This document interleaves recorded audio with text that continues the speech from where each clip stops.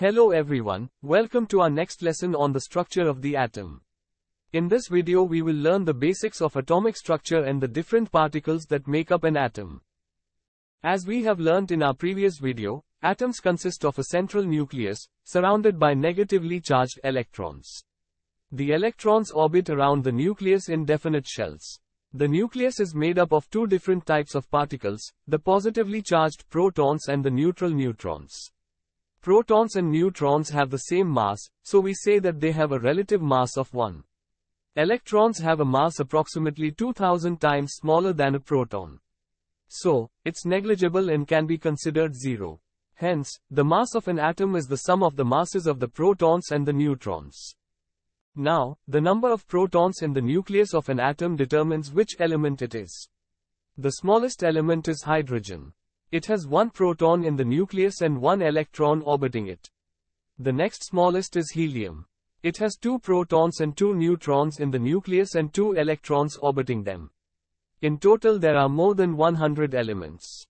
Each element is represented by a nuclear symbol, which consists of its chemical symbol, and two numbers. The number on the bottom left is called the atomic number, which is unique to the element, as it represents the number of protons that are present in the atoms of that element. The number on the top left is called the mass number, which is the total number of protons and neutrons present in the atoms of that element. For example, the element lithium is represented by this nuclear symbol. As such, its atom consists of 3 protons and 4 neutrons. Moreover, it consists of 3 electrons, as the number of protons and electrons are equal to make the atom neutral. Now we know that an element is defined by the number of protons its atom consists of. But the number of neutrons of a particular element can vary between different atoms. As long as the number of protons remains the same, it's still the same element. We call these different forms of atoms of an element with different number of neutrons as isotopes.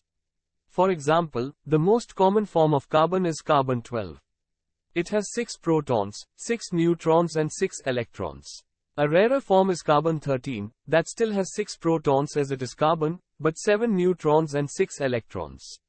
Another isotope of carbon is carbon-14 with 8 neutrons. Similarly, hydrogen has 3 isotopes, protium with 1 proton, 0 neutrons, and 1 electron, deuterium with 1 proton, 1 neutron, and 1 electron, and tritium with 1 proton, 2 neutrons, and 1 electron. Since the isotopes vary only in the number of neutrons they have. Chemically, they all react the same way. Now, because the isotopes have different number of neutrons, they will have different masses. So, we need to calculate the average atomic mass of all the isotopes of a particular element. For example, chlorine occurs in nature in 2 isotopes, chlorine-35 which has an abundance of 75%, and chlorine-37 which has an abundance of 25%. By abundance, we mean how common, or how rare that isotope is in nature. So, if we collect a sample of chlorine, 75% of the atoms will be chlorine-35, and 25% will be chlorine-37. To calculate the average atomic mass, the equation is, sum of the isotope abundance, times the isotope mass, divided by the sum of the abundances of all the isotopes. So, for chlorine, it will be 75 times 35, plus 25 times 37, divided by 75 plus 25. On the numerator, we have 2625 plus 925, which adds up to 3550. On the denominator, 75 and 25 add up to 100, which makes sense, since there are 2 isotopes, and together, they should add up to 100%, so that it represents all of the chlorine atoms. Dividing them we get the average atomic mass of chlorine as 35.5 U, where U is the atomic mass unit, which we will discuss in a separate video. Next let's consider 2 elements, calcium and argon.